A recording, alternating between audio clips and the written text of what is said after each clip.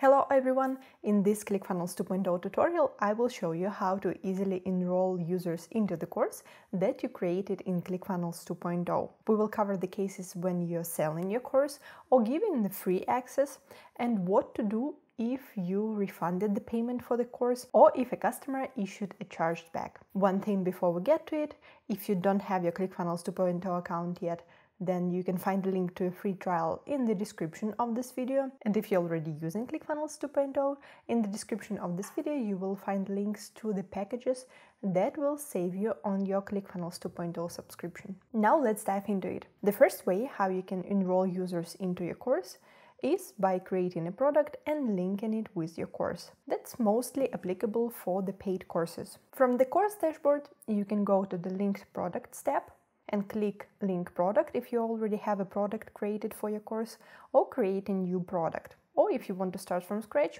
you just need to go to the products tab that you can see here, then create a new product. If you don't know how to do that, you can watch a tutorial by clicking on the card up here. We will use the product that I already have here. Click on this product to open the settings.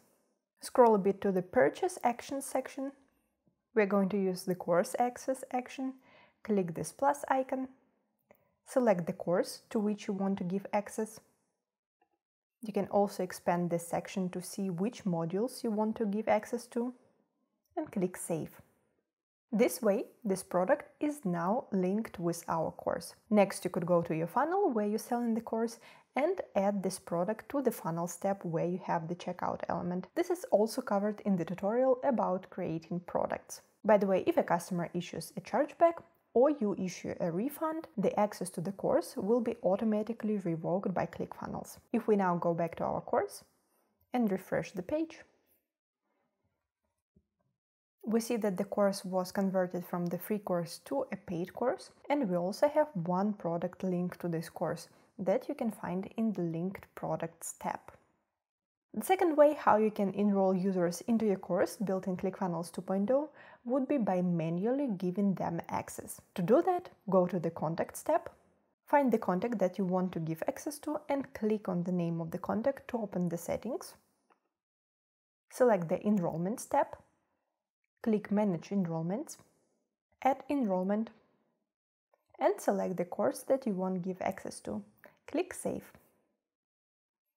With that, this contact will get an automated email from Clickfunnels with the link to access the course. And the third way how you can enroll contacts into your course in Clickfunnels 2.0 would be by using a workflow. This way would work if you have a free course and you would want to give access to the course automatically. Let's say we have a free course as a bonus, and if a user opts in on our funnel page built in Clickfunnels 2.0, we want to give them access to the course automatically. We can set this up in the workflow. So I have created a workflow already. Then you need to set a trigger. Click Add a trigger. In the event type, select Opt-in. Select the funnel and the page where the users opt in. I don't want to have anonymous contacts, and make sure that the trigger is active. Click Create Trigger. Next, click this plus icon and select the Enroll action. Select the course to which you want to give access and click Create Step. After that, in the same workflow, you can also add a few emails, or if you want to manage contacts in some way, you can also do it with the actions in the workflow. Don't forget to enable this workflow, and after that, when somebody opts in on this funnel page that we selected in the trigger, they will be automatically given access to the course, and Clickfunnels also will send them an automatic email with the link to access the course. Those are 3 ways how you can enroll users into your course in Clickfunnels 2.0, depending on whether you're selling your course or giving them access for free. If this video was helpful, give it a thumbs up, subscribe to our channel and enable notifications to not miss out on the future content, and I will see you in the future videos.